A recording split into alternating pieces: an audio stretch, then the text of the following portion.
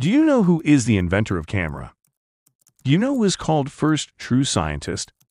Al-Haytham was the first true scientist and the inventor of camera obscura, the earliest avatar of the modern digital camera that you carry around in your pocket.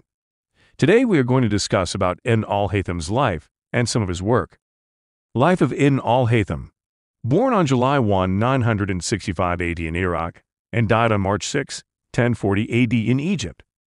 Conflicting stories are told about the life of al-Haytham, particularly concerning his scheme to regulate the Nile. In one version, told by the historian Ibn al-Kifti, d. 1248, al-Haytham was invited by al-Hakim, reigned 996-1021, also known as the Mad Caliph, to Egypt to demonstrate his claim that he could regulate the Nile. However, after personally reconnoitering near the southern border of Egypt, al-Haytham confessed his inability to engineer such a project. Although still given an official position by the Caliph, al-Haytham began to fear for his life, so he feigned madness and was confined to his own home until the end of al-Hakim's caliphate.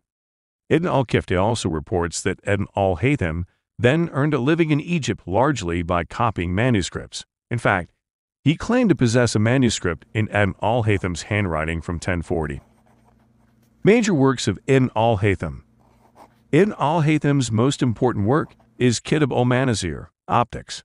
Although it shows some influence from Ptolemy's 2nd century AD optics, it contains the correct model of vision, the passive reception by the eyes of light rays reflected from objects, not an active emanation of light rays from the eyes. It combines experiment with mathematical reasoning, even if it is generally used for validation rather than discovery. The work contains a complete formulation of the laws of reflection and a detailed investigation of refraction, including experiments involving angles of incidence and deviation. Refraction is correctly explained by lights moving slower in denser mediums. The work also contains al-Haytham's problem, to determine the point of reflection from a plane or curved surface, given the center of the eye and the observed point, which is stated and solved by means of conic sections.